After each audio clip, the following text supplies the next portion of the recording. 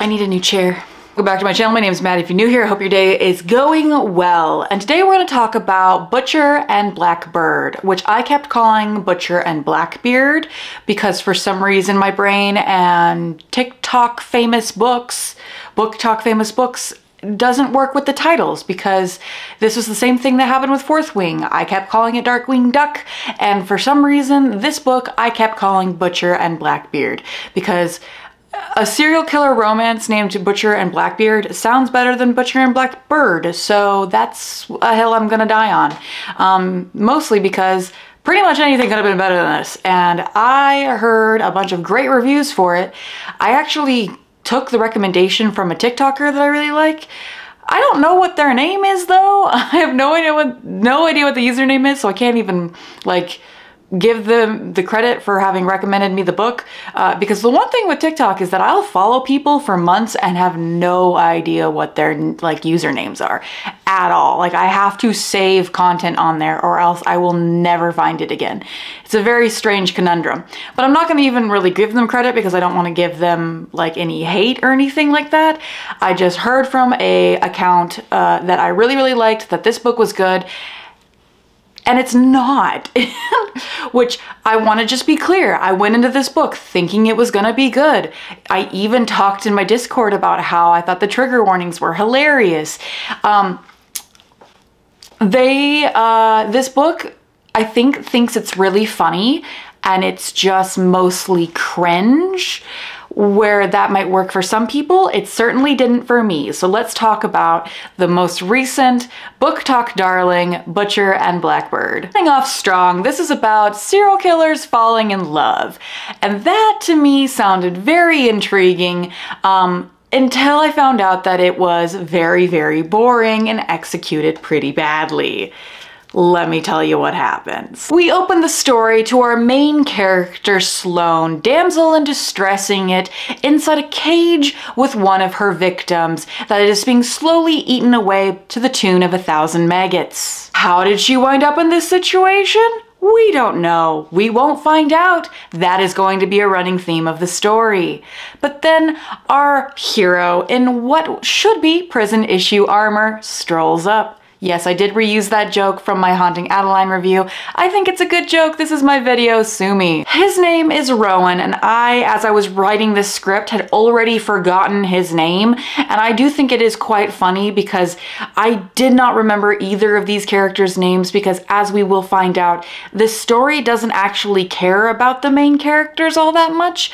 And it's pretty easy to understand why they're not really the focal point, if you get my drift, but I'm getting ahead of myself. So in this interaction, Rowan shows up, strolls up to this woman in a cage, and starts grilling her about her identity. And not like who she is as a person, but who she is as a serial killer. And he starts going through all of these lists of serial killer names, and I just have a little thing to say to the people that are obsessed with true crime in this way. Stop it. The made-up names for serial killers in this are A, ridiculous, and B, incredibly disrespectful to the people that are victims of serial killers. Here's the thing, if you've read the book, I know what you're saying right now. These two aren't actual serial killers. They kill the bad guys. I cannot express to you how that dynamic just doesn't work in this book at all. This was pitched to me as a serial killer romance, not a Dexter/You fanfiction. I have not seen either of those shows, by the way, so I have no idea if that joke lands. Hopefully it does. The way that I can describe this is it feels like somebody watched Dahmer, ordered an Eat Me Daddy shirt, and then wrote this book. I just can't believe that we live in a timeline where people want to fuck serial killers. Okay, I'll get off the high horse for a second and get back to the story. So Rowan gets Sloane out of the cage and goes, take a shower. Where are they? No idea. We're gonna burn this house down and then go get barbecue. Sound like a plan?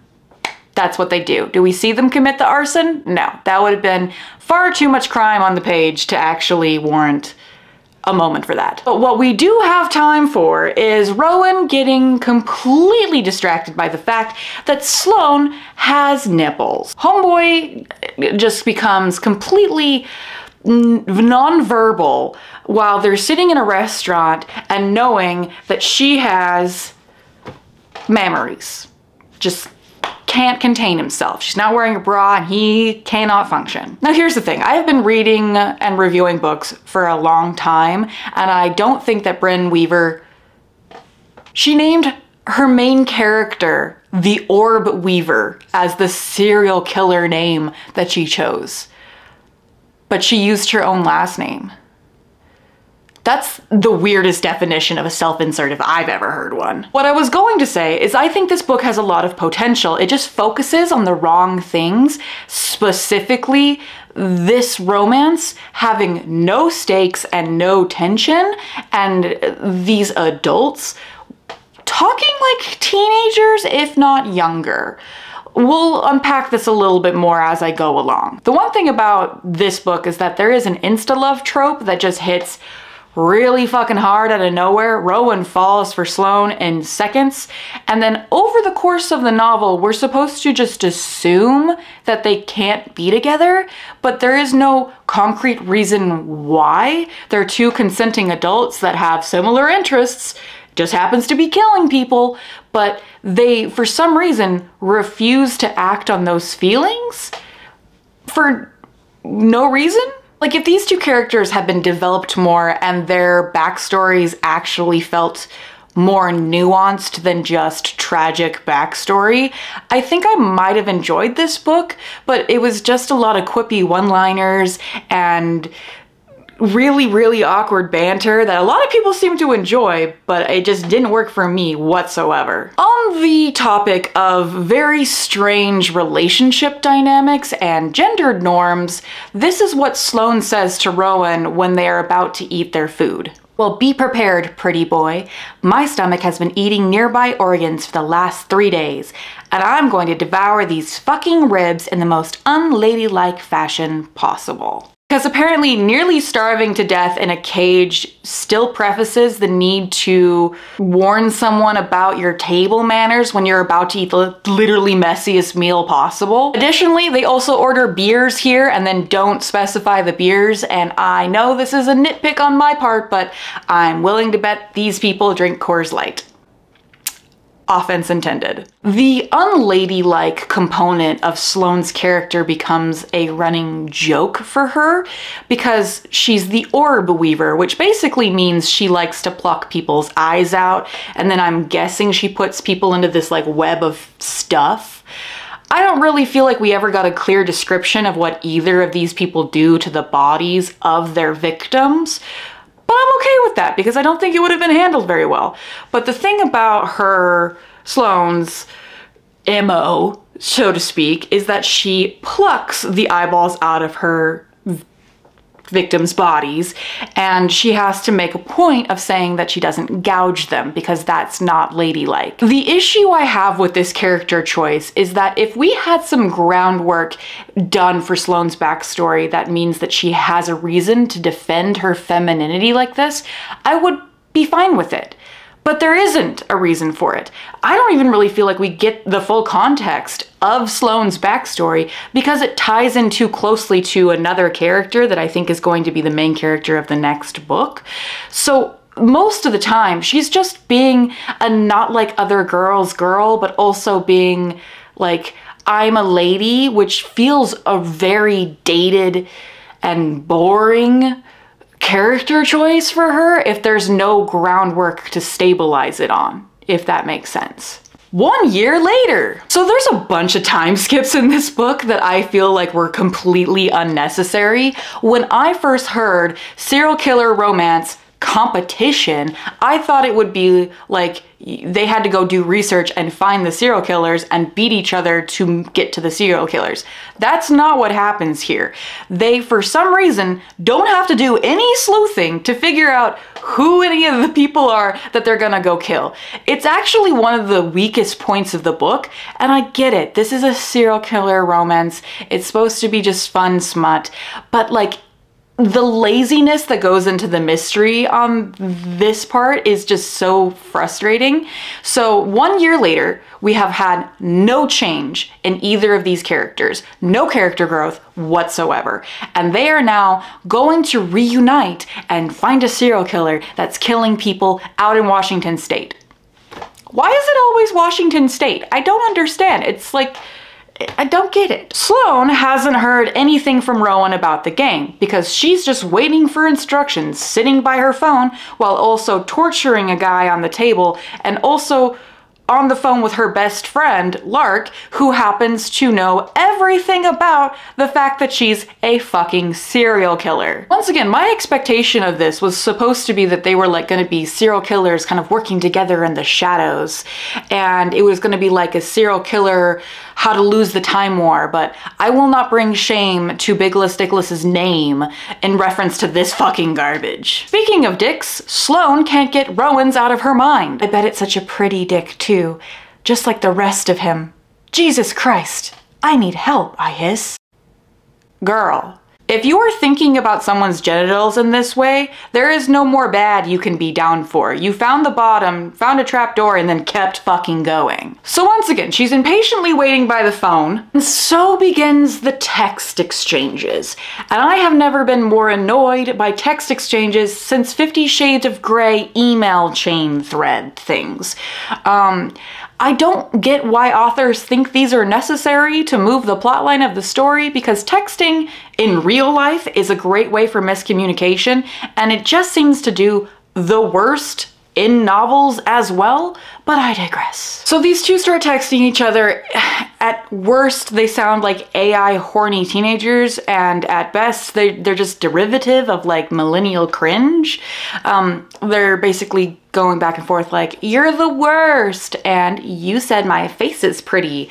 And I just don't understand the fact that the tension between these two has to be manufactured on the audience's part, because there's no reason why these two couldn't just talk to each other.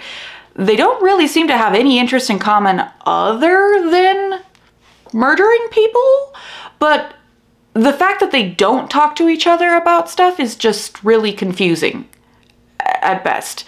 And the fact that there's no tension between them and they both find each other attractive means that the audience has to make up this assumption that they can't be together. And honestly, that's not on the audience or the reader's job. That's on the author. So Sloane is talking to her best friend, Lark, who, as the book puts it, never fails to chime in with a random but relevant movie line.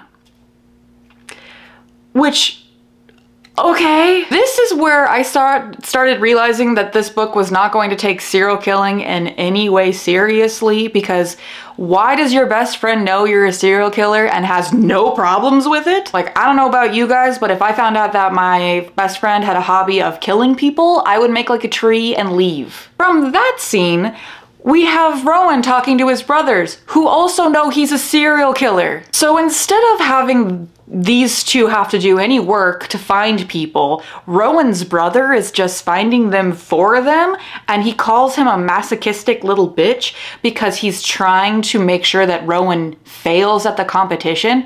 And I don't know about you guys, but like, I don't talk to my siblings that way, and it just feels really uncomfortable, and once again, gendered language, that just feels gross. I want to pause the video and say, remember, if you leave a hate comment down below, I get more views.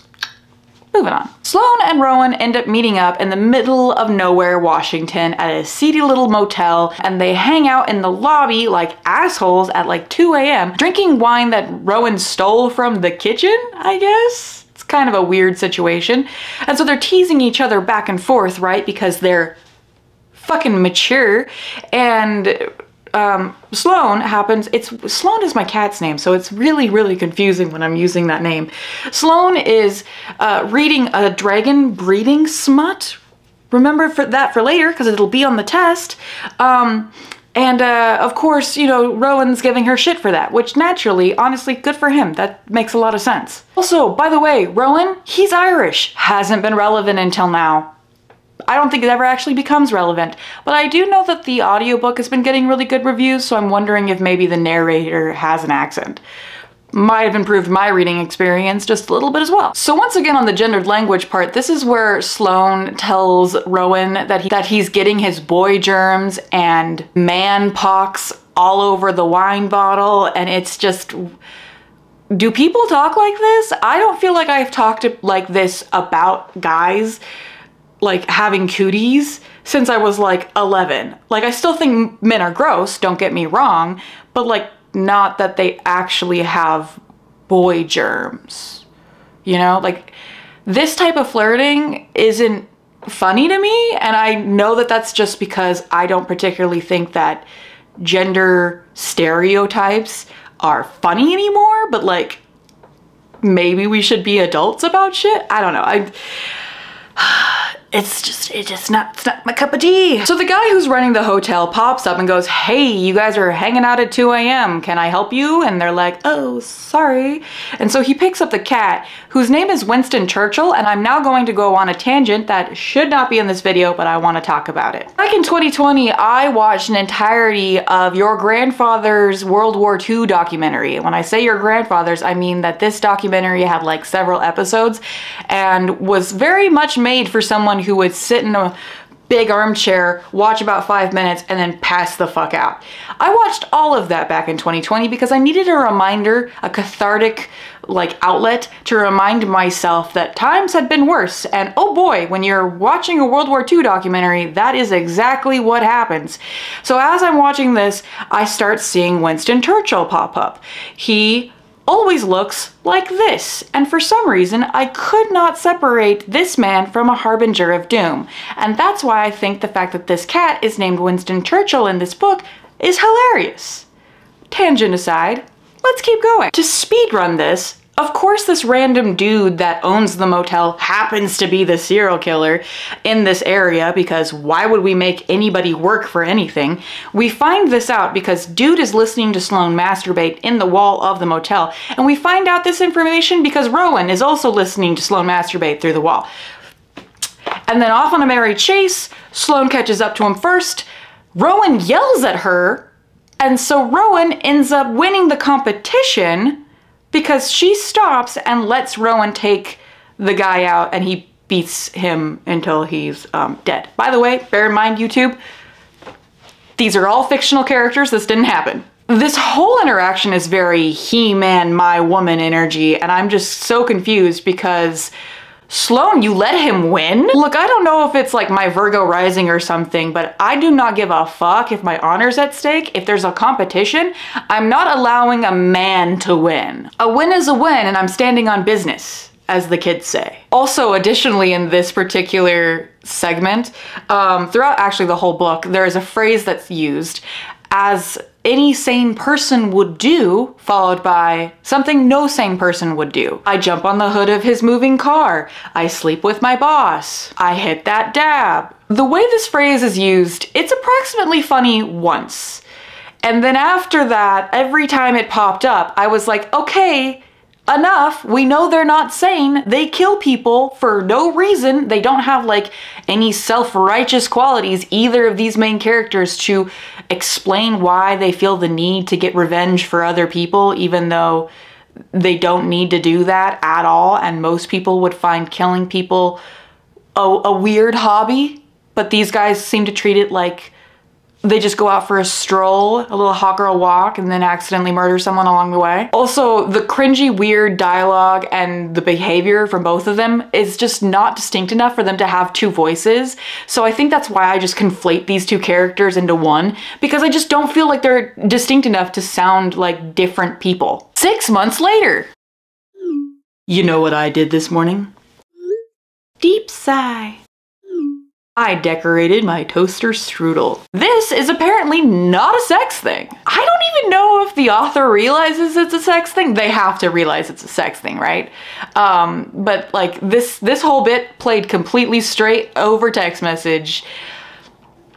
Don't understand, but did you guys see the video of the guy that like put this type of shit in his wedding vows that went viral on TikTok? Men just be doing gross shit to embarrass women, and this was not one of those things. So people out there must like it, I guess. So speaking of like drama and men being gross, let's talk about Lark and her fascination with men who will beat the shit out of someone for you to defend your honor. It's like wild because Rowan,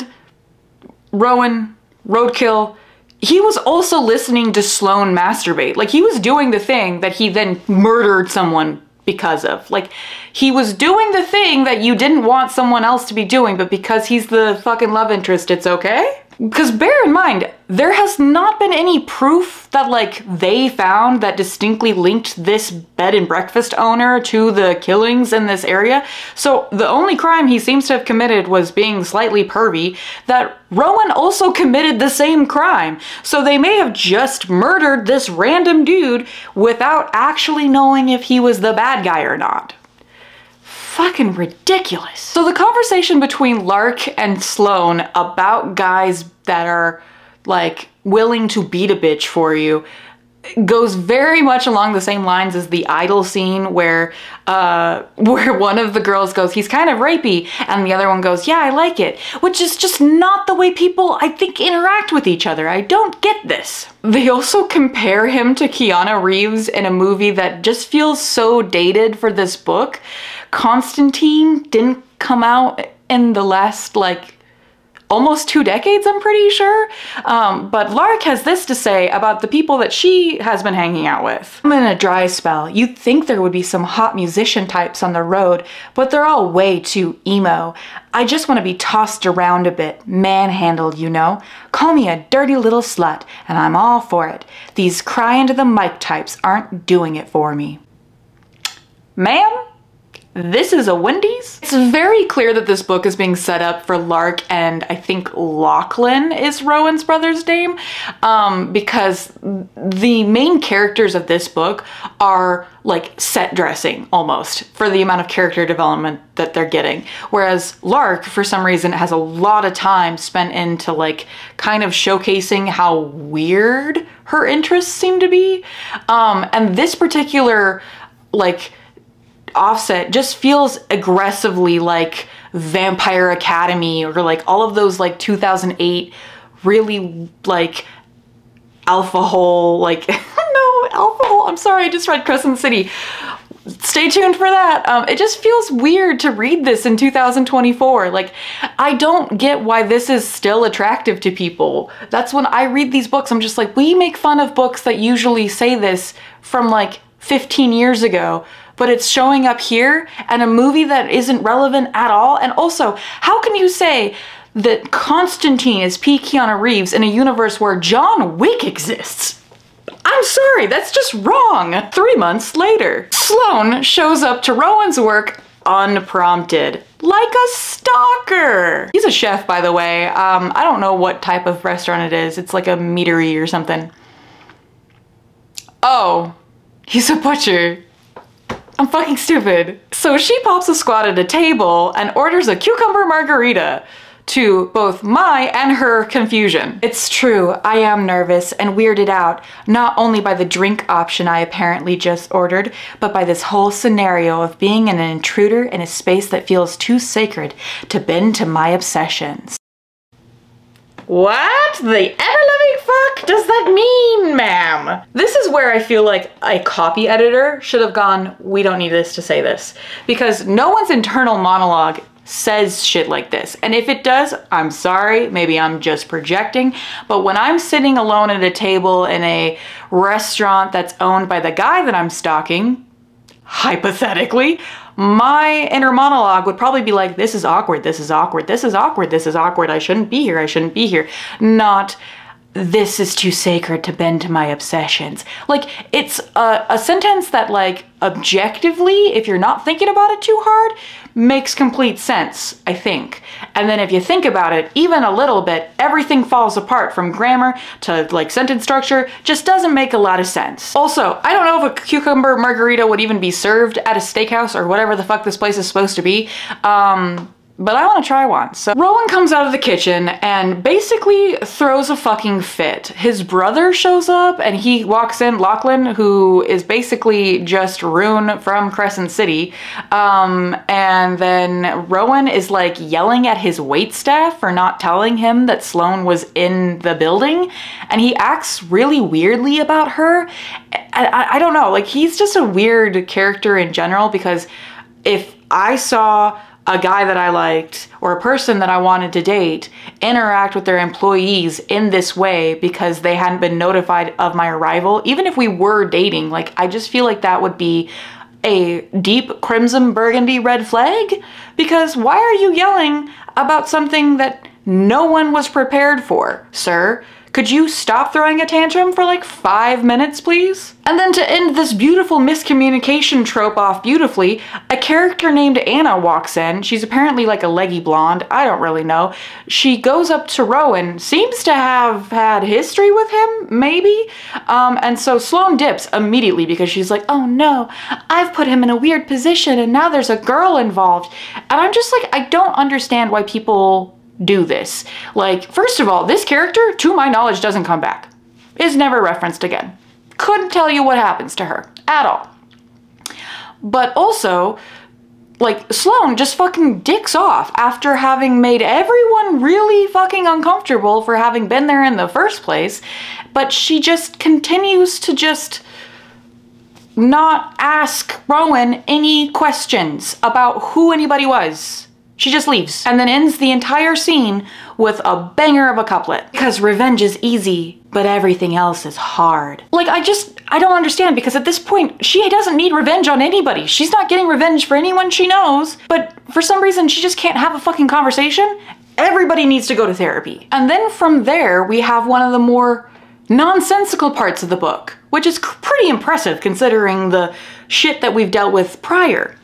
So Rowan, despite having a job and a business that he, I'm assuming, should be like working at, decides to fly back to wherever Sloane lives, park outside her house for a week while paying a neighborhood kid to leave groceries on her door and then walking her through how to cook the groceries that he sent her on the phone, because she doesn't know that he's outside her house watching her. But it just begs the question, why can't he just go in and cook the food for her? Just miss me with the cooking shit. If someone delivered groceries to my house and was like, I'm gonna tell you how to cook them on the phone, I would throw them away and order Uber Eats out of pure spite. Maybe I would even just make the food and then give it to a neighbor just on sheer principle, that principle being I'm a bitch. I just don't get it.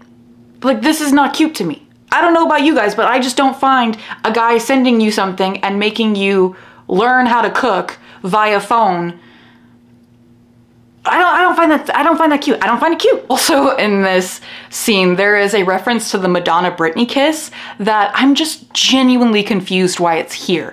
All of the pop culture references are dated. They're not relevant. I'm almost 30 at this point of filming, and I'm a little too old for the Madonna Britney kiss. So the people, like the actual ages of the characters, I'm not sure if they're supposed to be in their 30s, but they're definitely most likely too young to just casually mention the Madonna Britney kiss. Let me know if you're anywhere between 20 and 25 and you know what I'm talking about without Googling it in the comments down below. So this whole weird montage of them making food ends in a pretty perfect way with him just ghosting her. Serial killer pun. And she tells him that she can't cook without him, which, come on. Now it's time for the next serial killer game competition. The premise of the book. The culprit this time is Thorsten Harris, which, good on ya, that is a good villain name. He's rich and likes to eat people. I'm not joking. It would be nice to have known how this information was gathered, but we don't get that. Not even a little bit. You just put Sloane and Rowan on Unsolved Mysteries and they'll have everything done in like a day. Sloane somehow ends up having lunch with Thorsten and Rowan crashes it. Somehow they end up getting invited to Thorsten's like own restaurant for dinner, and then Rowan gets drugged, starts professing his love to Sloane, eats some human meat that he doesn't realize is meat, and then falls smack first into the table. That's a very long scene and sequence of events, but I'm not going to go into in more depth because I don't want to. So Rowan comes to, and Sloane is slicing up Thorsten, which we did not see her take on a full-grown man. because that would have been too interesting and too difficult for the author, I can expect. We just have to assume that she's just really good at this whole serial killing business. Like, fuck me for thinking we would see the serial killing on the page. That's a reference to the first Crescent City review, where I said the sluttery should be on the page. But just in case you're worried about Rowan, he has this to say about Sloane in 2.5 seconds after he wakes up. My dick hardens just imagining how the curve of her ass would feel in my hands, the softness of her flesh in my palms. Around here is when we find out that Thorsten lobotomized a guy and has been having him work around the restaurant. Winery thing, I don't know, I don't care. And according to Sloane, this dude is living his best non-cognizant life while shoveling cum ice cream down his throat. This character is where the book fucking lost me. So, just at the mere mention, from what I can tell, Rowan gets viscerally sick because of the concept of cum ice cream, which is really weird because, like, flash forward a couple of scenes, when they're having sex, he hoovers her dam and then baby birds it into her mouth, so I'm not really sure why he's so freaked out about the concept of what cum tastes like, if you know what I'm saying. The kicker of this whole scene, though, is that they start trying to figure out what to do with this guy who's been lobotomized and is a serial killer victim, and the decision they come to is just to bring him home with them and have him work in Rowan's restaurant for free. I cannot express to you how stupid I find that. First of all, I've just watched a little bit too much How to Get Away with Murder, and taking the guy from your last victim's site and taking him back to your home, just that's a bad plan.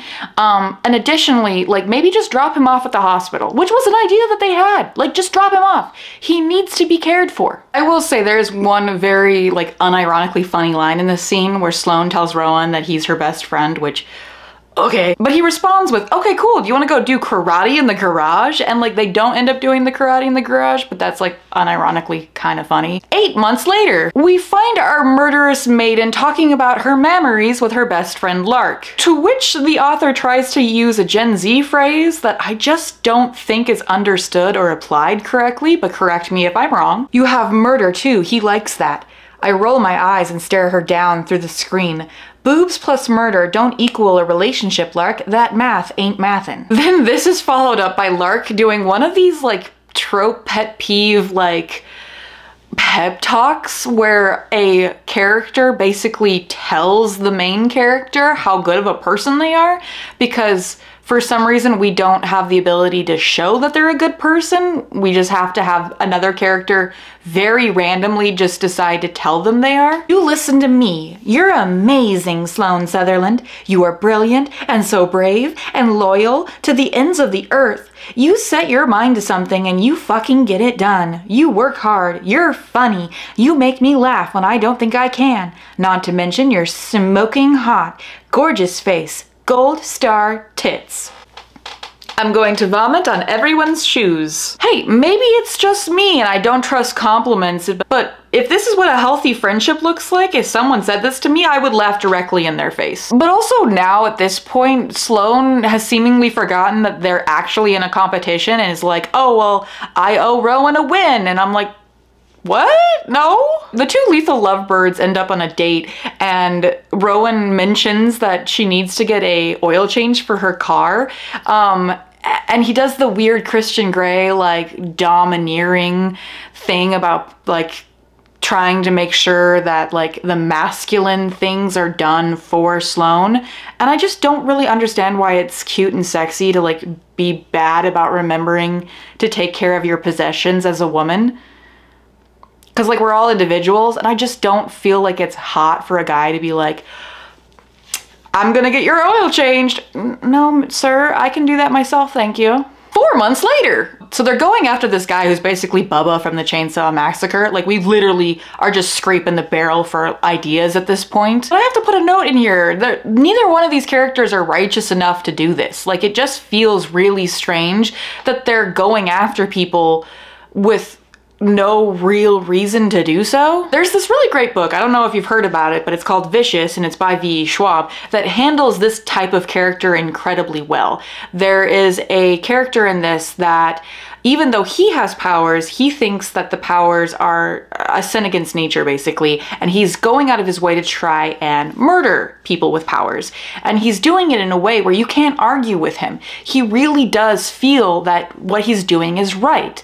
And that is where I feel like these two characters are trying to be that, but they just don't come across strong enough to convey that what they're doing is right. They should just stop doing it and go to therapy. I think this is another case where, like, because shows like Dexter exist and books like Haunting Adeline have basically made this a trope where, oh, well, I hunt the bad guys, so I'm not a bad guy.